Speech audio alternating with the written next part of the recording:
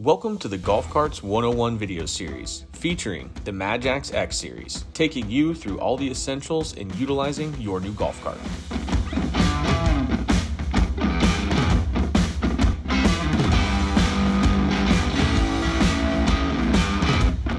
In this video, we are going to focus on how to charge your cart powered by lead-acid batteries. But before we start charging the batteries, let's run through some key items on how and when to properly charge your cart. In order to ensure the safety of the batteries and guarantee battery life, please only use the charger which is provided or recommended by the supplier to charge the batteries. We recommend charging your batteries after every use. Please do not drive the golf cart until it dies, as undercharging will impact battery life. A best practice is charging your cart overnight after you are done using your cart.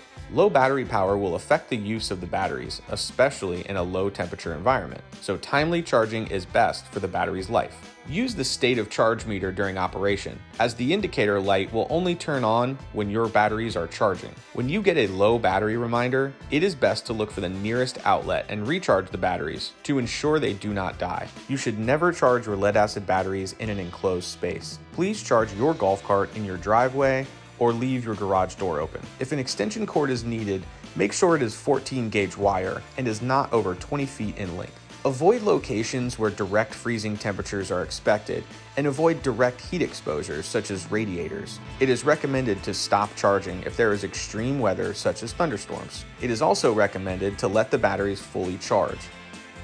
Do not pull out the socket during the charging process, and never, under any circumstances, start your cart while it is charging or plugged into the socket. At least once a month before you actually charge the batteries, a couple things should be checked. Wear safety glasses and gloves when performing any maintenance. Check to ensure that all the connections are tight and that the water level in each cell is at least covering the top of the plate. Do not fill the batteries completely before charging. The water levels will rise slightly during the charge, so filling above the plates can cause leaks or damage. To charge your batteries, plug the wall end of the provided charge cord into a 120 volt outlet. A red light will illuminate on the cart side of the cable. This is normal and indicates that the cord is ready to begin charging. Now, plug the cart end into the charge receptacle on the cart.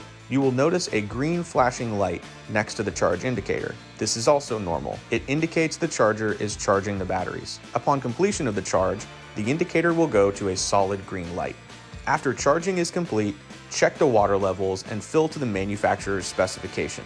Note that every battery manufacturer's specifications are different. Some batteries may have a max fill line marked in the neck.